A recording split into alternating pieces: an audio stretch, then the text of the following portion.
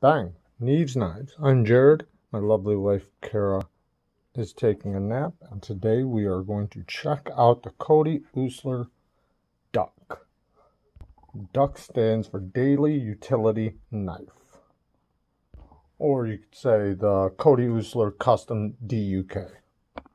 So now this knife's blade steel is CPM 154. I did sharpen it. We'll get to that here in a minute.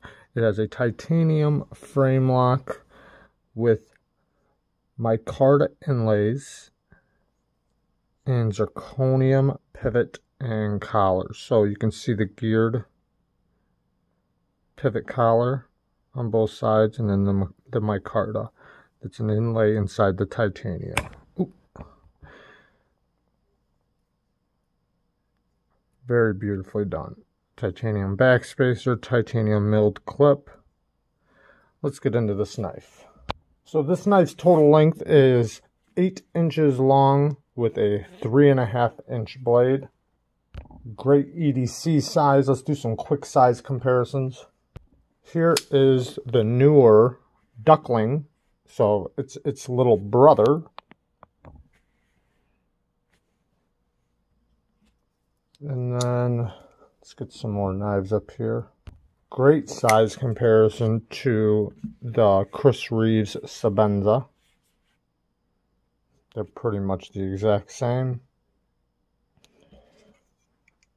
And I'm just going to do a couple more knives that a lot of people know. Here's the Benchmade 940, very close, but the Duck is just a little bit longer. And then here is the Kershaw Bare Knuckle. They are pretty much the exact same length. So, let's get into this. So first off, I just want to thank Andrew Toole for sending me this knife to check out among lots of other amazing knives that are absolutely incredible. You know what, while we're at it, I'm going to throw up one more that he sent, the Skiff Drifter. You can see the Skiff Drifter is just a bit smaller than it. But Andrew sent me a bunch of knives and he told me to use them. And that, I love hearing that, because that gets me, that makes me able to do a real review on a knife. And instead of just touching it and saying, oh yeah, it looks good, good ergos, you know, like I actually get to feel if it has good ergos. I get to tell if it has good steel. I get to see how it cuts, how it performs. And, you know, like I was a little hesitant. And I messaged him, it was actually about this knife, the Drifter. And I said, yeah, you know, I'm using the other knives, you know, at least enough to do the review. I'm not really using the Drifter too much. I don't want to scratch it. And he messages me back, use it! So I like that about Andrew. Andrew uses his knives. And that's nothing against anybody who just safe queens knives, but that's not Andrew. Andrew buys these knives and he buys them to enjoy them for what they are. I think that's amazing. And this knife came with a KME edge, and a great KME edge, but I could tell like it had been used a little bit, you know. It still had a great edge, but it was used a little bit. And then through my testings, you know, it got a little bit more wear here in the belly, which is, you know, usually where you see it. So I did put a new edge on it. Beautiful edge. This thing sharpened up remarkably. I enjoyed sharpening this. I enjoyed every minute of it. The steel sharpened really good. The grinds were really good. I mean, everything went really smooth in a real, you know, in a nice way. And when I sharpen a knife like this, I tend to go at it like I don't care how long it's gonna take. I'm just gonna relax and enjoy myself and just go at it nice and calm and peacefully. And yeah, like I said, I enjoyed this very much, sharpening this edge. Came out really good. There's only 2 little spots, which is amazing, I must say, that were slightly different from one side to the other. And I'm talking about, like, I could show you right now and you probably wouldn't be able to tell. It's just from me having my eyes so close to it on the stone. And I might try to show that here in a minute, but it's definitely not a bad thing. Like, it's so good that I'm very happy with the grind on this knife. It's done very, very well. Now, Kody Eutsler does, like, he does his knives on CNC. He is self-taught. So he's self-taught, does his stuff on the CNC machines, and then does all the finishing work by hand. So, like, this blade is a hand satin blade. Now, the thumb studs on this knife are custom thumb studs. So, I guess you know what? Me and Andrew did do, like, a meeting together, not face-to-face, but, like, on a computer face-to-face. And we talked about this, and I'm not sure if I remember it correctly, but this one, I believe, has, because there's several models that he puts his custom thumb studs on, and this one has it. And then I think the Duckling has the standard thumb studs, if I can remember correctly, which I think are zirconium. But, so you can see that they actually look a little different. I don't want to touch them together. Both of them work very well. But if you look at this one up close, it has the spiral on top and then like the gear pattern underneath, which works so good. Like, this is thumb studs like that I think a lot of knives should have. Like, even the Sebenza would be far better with thumb studs like this. And I'm not trying to knock the Sebenza. It's just these are so good. Even for the reverse flick, it's like they grip your finger in a nice way to where it's not painful and it's enjoyable to flick. And talking about flicking, let's get into the action. So let's lift the camera just a little bit. Okay, so the action on this thing is fantastic. I really, really like this knife. And one of its great features, aside from, you know, all its performances and build quality, is this action. The detent is so good. The sounds it makes, I mean, it's so easy to flick. The detent, it's a good detent, like a strong detent, but it's just got that perfect break, and it's kind of hard to explain without putting it in your hand. So if you know about detents, sometimes detents are really strong, and you kind of feel like you got to kind of overpower it. This is not like that at all. Like I explained in another video, like instead of just going straight into the thumb studs like a lot of people would flick a knife, I can literally rub the scale. And if I slide up next to the stud, it'll go off. And I mean that in like the best way. Like, it's just so easy to flick this thing. And when it goes off, it goes all the way. And it's amazing, amazing action. Now, the reverse detent, there is none. Isn't that amazing? Like, it's so early right there that it practically does not have one. I think that makes the action feel so incredible that it's almost like you don't feel a reverse detent. Let's see if we can get to it. As soon as it hits that detent on the way up, it locks into place. It's right there. Look how close it is to locking up. If I let go of the blade and I don't hold it there, it'll just go right into lockup, which has a unique sound and a unique feel. Now, even if you put a little pressure on the lock bar, you can still fire it, but you can tell it gets a little bit stronger. I tend to know that about most knives, especially frame locks, so I just don't do that. Like, I'm really good with, you know, curling my finger around. If I am going to touch the lock bar, I do it down low. And it's so simple to do. Now, the drop on it is so smooth. Now, this does have cage ceramic bearings, so the action feels very smooth, but it almost doesn't, you don't feel like the bearings rolling. It's extremely smooth. Now, I said in a couple videos already that this knife kind of reminds me of like what you would think a Sebenza in 2020 is, because it has the bearings, the action, the drop, you know, all the things that a lot of people love in 2020 that the Sebenza just doesn't have. Now, I'm not saying that the Sebenza doesn't have that luxurious quality feel that it has. I love the Sebenza. I'm just saying, like, it's kind of like that thought process, because the build quality is so great on this, the overall profile, and I love this blade shape. Nice, beautiful drop point blade. Nice amount of belly, perfect amount of belly in my opinion. Nice, good flat, and it's a nicely thin ground. Beautiful, tall, deep hollow grind, yet it has a nice, thick, contoured blade that's so smooth. Like, it's yeah, it's just so crowned that it feels really good. And since it is so thick, you can see how thick it is. Let's put it up against the Sebenza really quick, just because a lot of people know the thickness of the Sebenza. You see how thick the blade stock is. It's pretty thick. It has the same crownness like a Sebenza. So up here, it kind of feels similar, maybe a little thicker. But it basically gives you a platform to put your finger on, yet it gets down to a very thin edge. So the blade geometry is amazing. Nice and centered. I mean, this thing is really well done.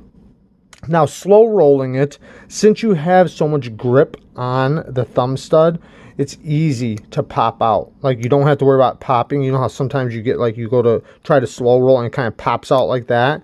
You know, you don't get that. You can literally just pop it out, slow roll it, and when it locks up, it's so nice. It's very satisfying to slow roll this thing, because once you break the detent, it's so smooth. It's like it almost just pushes itself. Very, very nice. This thing is fun to play with. Now let's get to ergos. So the ergos are great. The thickness, and we're going to get to the edge in just a minute, so don't worry. I'll talk about that a little bit more in just a minute. So the ergos are fantastic. It doesn't quite feel like a Sebenza. I know it's very similar to a Sebenza, but it doesn't really feel like a Sebenza. It feels a little different. It feels a little thicker in this area and a little narrower in this area, because it is. You know, and it's not by much, but you know, just those little tiny details you feel. And then the area that you feel right here on a Sebenza, you don't get that on this one. It's a little bit more comfortable right there. And then you have this spot right there, which I'm just like falling in love with knives, where I can get up nice and close like that. You can get up and do so many grips right here up close to the blade to do the fine detail work.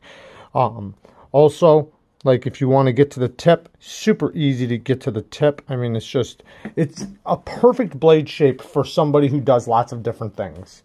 You know, that doesn't want a set goal on utility or skinning or, you know, whatever. You could do it all with this blade shape. And that's why I love the drop point blade shape. And that's what it was intended for. You know, the drop point blade shape was made to be a very versatile blade shape. And it is. And like I said, the grip is just really nice. Now, it's not really big. This actually feels bigger because of this depth right here. So it doesn't feel as big, but it's very, very comfortable. The clip, I don't really feel the clip too much. Maybe a little bit right here on my palm. But if I go up here, I don't feel it at all. But back here, I feel it a little bit, but nothing that I would ever complain about. And it also works very well. It slips in and out of the pocket very nice. It sits pretty deep. It's not a deep carry, but you have plenty of knife down in your pocket, and it slips in and out so nicely. That tension, you feel the tension as you're pulling it out. Like, if you understand where I'm going with this, some clips, like when you're pulling it out, it just feels like you're pulling the weight of the blade. This actually feels like you have the tension in your pocket, and it's pulling, pulling, pulling until you hear that little, just a little bit. I mean, not much. But going into the pocket, you can do it one-handed. You don't need to tug your pocket and then put it in. You can just slip it in and slip it out, but yet you feel that tension that you want that secures it in your pocket. Now, let's really look at these inlays. This inlay work is done so nice. Like, if not for the texture difference, I wouldn't even know that was an inlay. I mean, it's so smooth. I love this stonewashed titanium. Stonewashed titanium is just perfect to me because for a user, this is going to cover scratches. The hardware is nice and big and very well done. Everything is so smooth. And you can see that it is a back... Let me close this. Well, you know what? I don't need to close it. You can see the back spacer. You can see through it a little bit.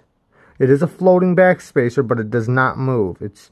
You see the pins, or the screws, like 1, 2, 3. So there's an internal pin right there. And then the screws, you see they go all the way through to the other side. The gear right here, very nice. You can even see right here, if you really look, the bottom of the gear. Isn't that cool? Now, this is just a titanium frame lock. It does not have a steel lock bar insert, so that is definitely something to note. But, and also, I should say, sorry, I keep hitting the camera. It has early lockup, pretty early lockup. Now, I didn't do this, but putting a little bit of pressure on it, you can see it barely moves. But you can feel it's got that rock solid feel to it, where you can tell as it moves over, it's only going to get stronger. Now, I did look at the blade and lock face geometry, and it looks so nice. Even for early lockup like this, it is, I mean, it's strong, boy. I mean, it's definitely locked up like a rock, and you can see the geometry that it's running into. This is perfect. This is the exact type of geometry you want to see from a carbonized lock face, you know, titanium frame lock that does not have a lock bar insert. Now, if this was flat instead of at an angle, I would say, man, this thing's going to have lock stick heaven. I mean, it's just, or lock stick hell, I should say. It's going to run into lots of issues. This looks like a knife that will just break in beautifully over time and continuously be strong. Now, you can see it has a collared stop pin. Let's see if we can get it to come up. Okay, so now look at how deep this collar is. Right here's the collar, so it's starting to hit right here. And look at how deep this goes. Oh, look at that.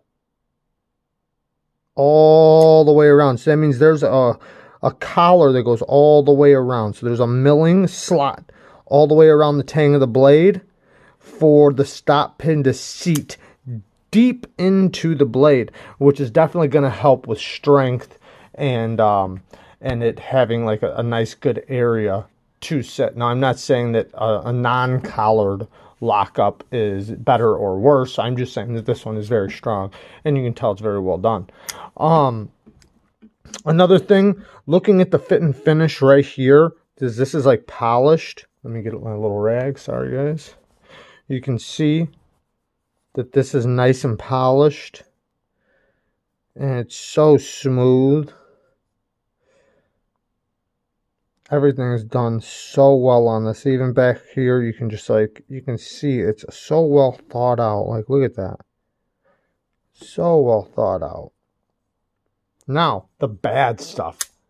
Man, so much good. Could it have bad? Well, I have to say that this thing doesn't have any bad, really. The one thing I could come up with is the screws going through to the other side right here. I like it more when there's double screws. I do like lock bar inserts, but when blade or lock geometry is done to this level, it doesn't bother me. But I have to say that it does not have a, you know, lock bar insert.